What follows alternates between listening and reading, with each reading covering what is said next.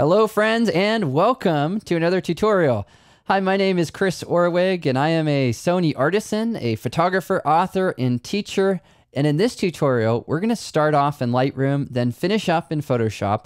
And I want to do a small start to finish project with this portrait that I captured here. And I want to do that in order to show you the whole workflow where we start in Lightroom, make some basic adjustments. I also want to brighten up her face in the area underneath the hat. And then in Photoshop, we'll crop and rotate and use content-aware fill to fill in a few of the gaps. Now this image was captured with the Sony A9 and the 8514 G Master, one of my favorite combinations in the world. It's captured at f1.4, so it has this really nice feeling about it. All right, well, let's start off in the basic panel. And here we'll make some minor adjustments. I'm just gonna brighten my exposure a little bit and contrast. Drop those highlights down. The hat up there was too bright, so I need to bring those down. Boost my shadows here a touch, and then add just a little bit of clarity. All right, well, so far so good. Next step will be to make two different selective adjustments. First with the radial filter. With the radial filter, typically you want to go to the effect pull down menu and just choose something, really anything, that will zero out all of the other sliders. Then start to craft what you want to do. I want to brighten things up a little bit of boost in my shadows, maybe a touch of clarity, and a little bit of saturation too. Then click and drag over the area of the image, and you can rotate that by hovering near that corner point. And what I'm looking to do is to try to have something here where I can brighten up this part of the image. Need to bring the highlights down. Shadows go up, highlights go down, a little touch of contrast. A little bit of sharpness in here too. I want to sharpen that up just a touch as well. And saturation I'm going to bring back down. I didn't like where it was. And then you can always click on this toggle switch here, and that will show you the before and after. The feather value is the softness of the edge. And so I want a lot of feather on this one because I want it to be really nice and soft. You can always move it around, see how it's affecting the different areas.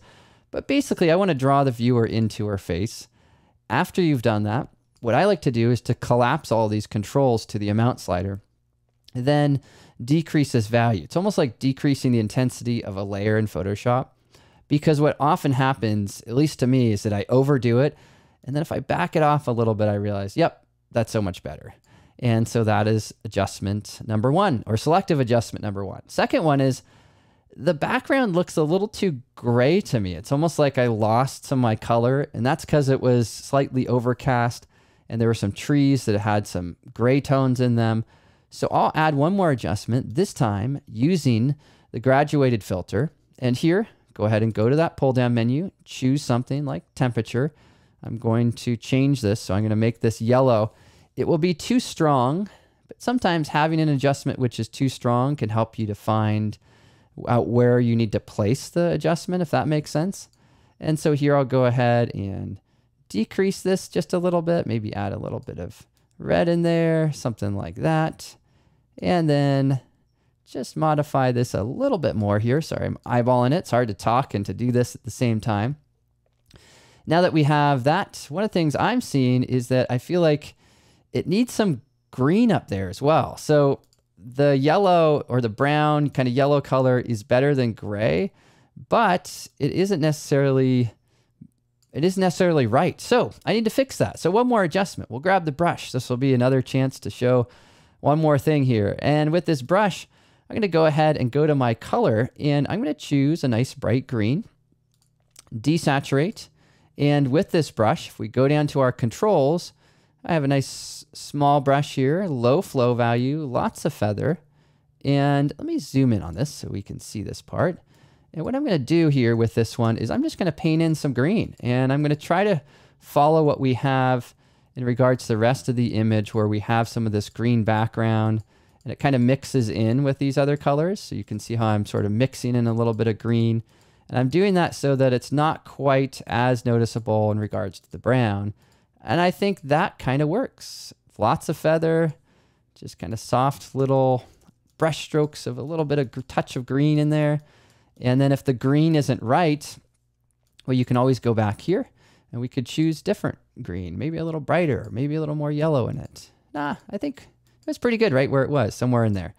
All right, fine tuning it. We got it. Now we're ready to go to Photoshop. So let's hit Command E on a Mac, Control E on Windows. What that does is it takes all that we've done in Lightroom, sends it over to Photoshop. And now in Photoshop, what I want to do is rotate this image and then fill in a few gaps. So I'm going to unlock the background layer. I'm going to call this BG for background. Next, I'll press Command T on the Mac, Control T on Windows, and I'm going to free transform this just by hovering, over the corner point or close to it and rotating. And I want to do that because I feel like she was sort of leaning too far that way, so I'm rotating it like this. Now, when I do that, invariably, we're going to get some gaps. We have gaps where the hat is, the sky, down here. How do we fix that? Well, you may have seen this in one of my other tutorials, but what we do is we use the magic wand, we turn contiguous off, and we click on one of those transparent areas. That will select all of them with one click.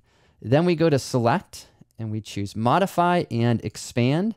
And here we need to expand this anywhere from 5 to 20 pixels. It really depends upon the image and the edge. But basically, we need something so that that selection is a little bit bigger than being right on the edge. And I'm going to actually do that one again. So this will be a total of 20 pixels. So it's kind of covering that. And this will be difficult to see, but let me zoom in so you can see this.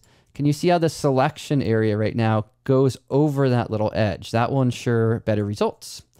All right, now that we've done that, I want to duplicate this layer so I can show you the before and after. And I'm going to call this one Content Aware Fill because that's what we'll be using.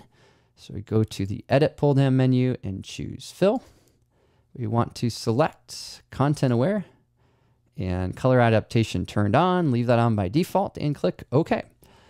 What will happen is this will tell Photoshop to analyze the surrounding areas and then make its best guess at filling them in. So let's take a look. So over here on this side, we can see how it created more of the jacket. Awesome. That was great. And then down here, how did it do? Created more of the jacket. It's fine. I don't need to do anything. The hat, it's pretty good. It's just a little bit off. So I can fix that. So I'll create a new layer.